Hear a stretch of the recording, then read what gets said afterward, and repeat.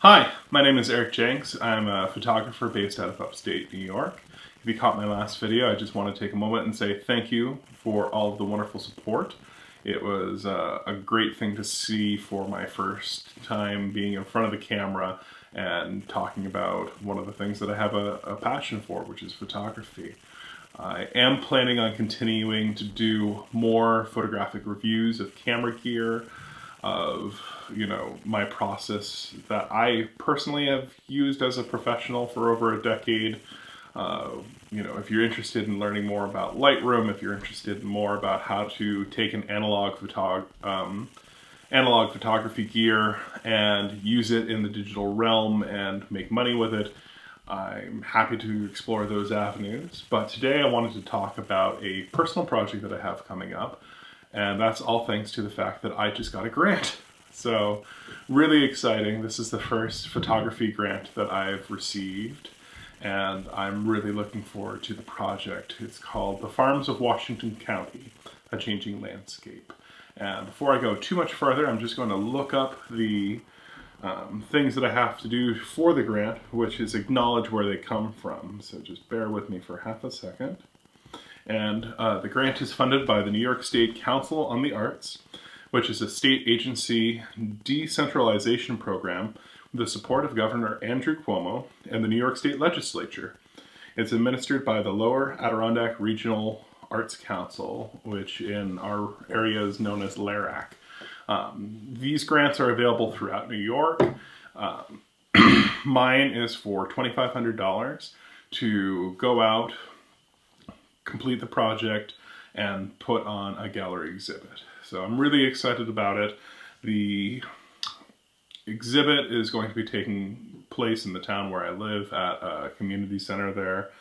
It's one of those things where it's been interesting given COVID is going on and not knowing what I can do or can't do when it comes to photography, and having a place to show it. So I will also be hosting it on my website.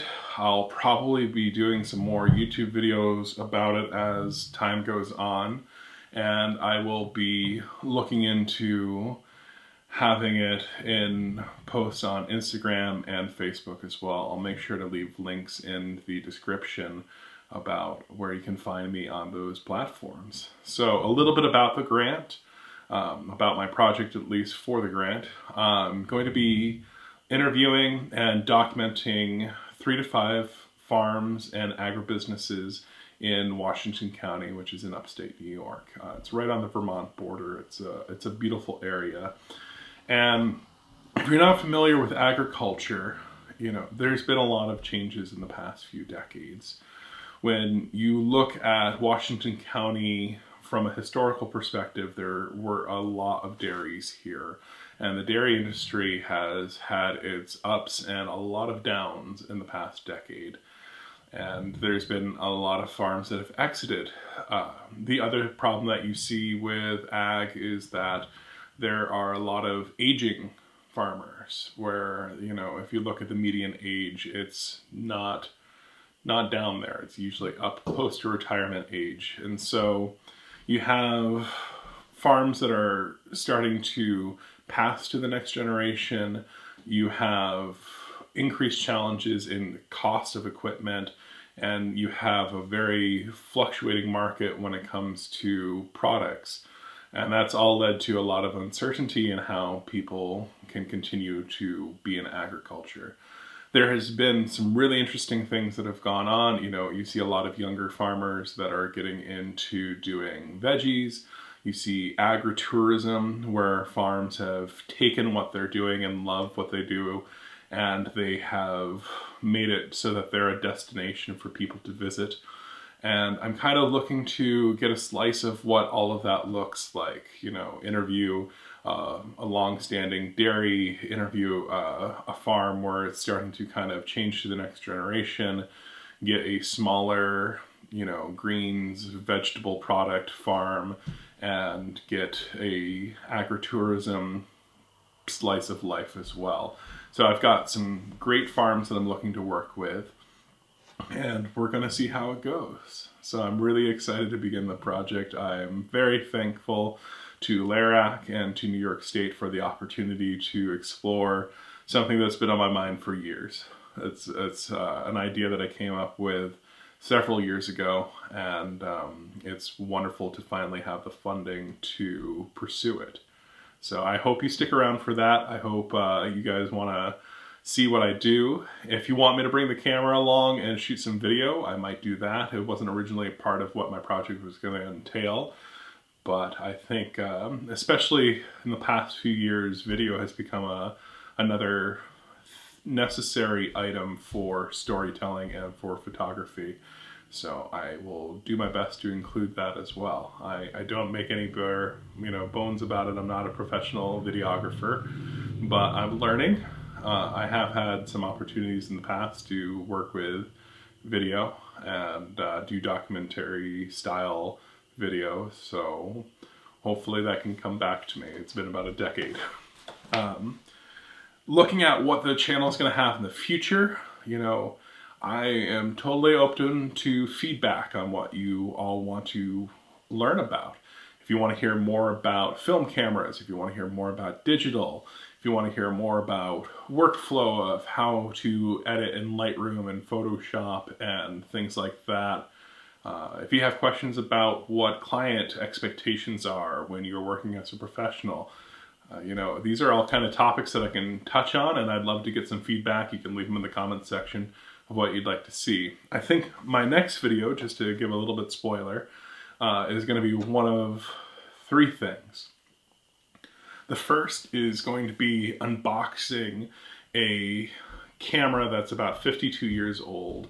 And while it has been out of that box before, there's a lot of the original items that would have come with it. And the camera's in really great shape, so I kind of think you get a bit of that feel for what it would be like opening it brand new. I'm not going to spoil what the camera is yet. So if that sounds fun, let me know. I can do that one potentially next.